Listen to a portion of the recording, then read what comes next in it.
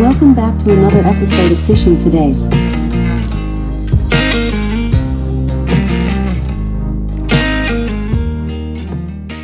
Okay, so all you're going to need to pick a lock is 2 paper clips, a little bit of time, a lock, of course, of your choice, and a pair of pliers or multi-tool. Just remember, just try to get this type of lock that uses a key. Besides the lock, so you can put that over there for now, you're going to need some tools. Now, paper clips, as they are, will not be able to open it very easily.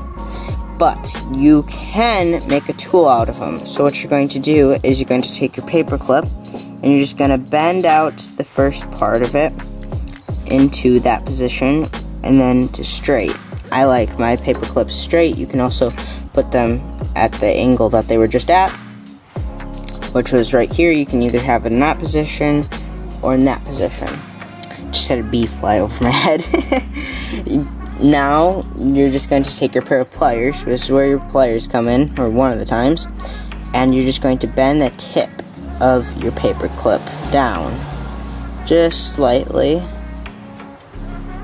You don't want too much of a bend, like you want it like a very steep drop. Personally, that's what I like, is a steeper drop. Let's see here. So something like that will work. Next, you're going to need a tension rod to act as the lever to open and also keep the pins in place inside your lock. You are going to open up your paper clip all the way, like every bit of it. Just like that. Straighten it out. Just like so. Then you're going to grab it in the middle with a pair of pliers. It doesn't have to be perfectly middle, just halfway percent in the middle. You're then going to bend the paper clip in half, both sides together, like that. Does not have to be anything fancy. You'll then have this little top piece that you are just going to take and pinch that with your pair of pliers or multi-tool or whatever you're using. Just pinch that down into something like that. Next, you can do whatever you want with the 2 ends. Get that little tool like that. Now, to finish this tool off, you will see inside of this lock, if this wants to focus, you'll see inside of that lock that there's a big hole, and on the bottom, in this position, there's a big hole. So, you're going to stick this part of your paper clip right there. You're going to stick that into the big hole, and you're going to bend the paper clip. So don't stick it in just a little bit. Stick it in a decent amount. It doesn't have to be all the way in. Just stick it in about ½ inch, and then bend your paper clip down. It's not very hard. Anybody could bend it in half. It's a paper clip. And you will have something that looks sort of like this, depending what you do, but it will be close to this. So now you're getting into the lock picking side of things. So for demonstration purposes, I will use this. You know what, I'll use a blue lock, just because it sticks out a little better. You can see inside of there, there's that first pin. And there'll be a bunch of those little pins inside of this lock. Now what you're trying to do is bring each individual pin into the place like a key. A key has each of those little bumps in it, making all the little pins line up in a position that it brings the pin down into the exact position it needs to be, and then the lock opens up. I don't know the exact terminology. Some of you lock masters are probably going to laugh at me, but I just started yesterday and thought I'd share what I learned.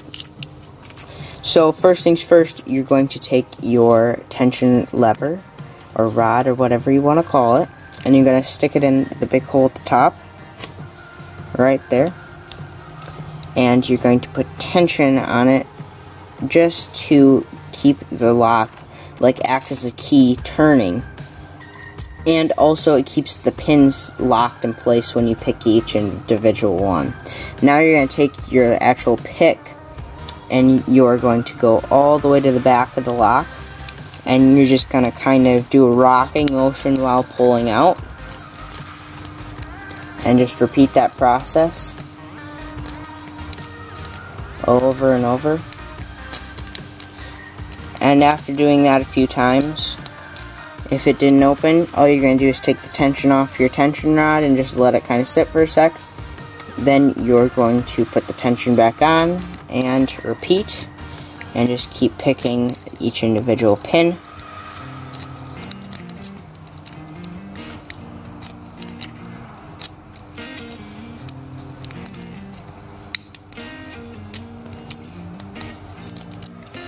And just keep taking tension off and repeating. Now, so a lot of times the picking will be easier than others, and if you can't open it, just try adjusting your bend in your tip of your paper clip. Just keep adjusting that until you can actually open the lock. And just like that, your lock opens up and you have opened your first padlock. Next, I will try this lock just to prove that it's really with any lock. This is another master. This works with any type of key lock though. Again, put tension on it, reach in there with your pin, and voila, that opens up like that, and you've picked 2 locks. Now, just to prove the point, I have a third lock. This is the one we just opened. This is the third. This is just a little extra to prove. And take your pin, or your pick I should say, and go all the way in the back and individually pick the pins until it opens. And you will be able to open these locks very easily with a bit of practice. Only use this. This is advised by me, but by me, not by me. This is advised by me. Only use it to pick your own locks, and don't go over to be creepy with this. Just have fun with it. Don't break into other people's houses or anything like that. Anyways, I hope you guys enjoyed. If you did, I would be so appreciative if you go down there and hit that like, and over on the right side of the screen is a subscribe. If you hit that subscribe, you'll basically just get, in your subscriptions, it will show you when we make a video. Then, if you want to, you can also turn on the bell, and that will actually give you a notification for every time that we make a video. We make all kinds of fishing, hunting, outdoors, and I want to start making more stuff kind of like this. Anyways, hope you guys enjoy. God bless. See you guys next time.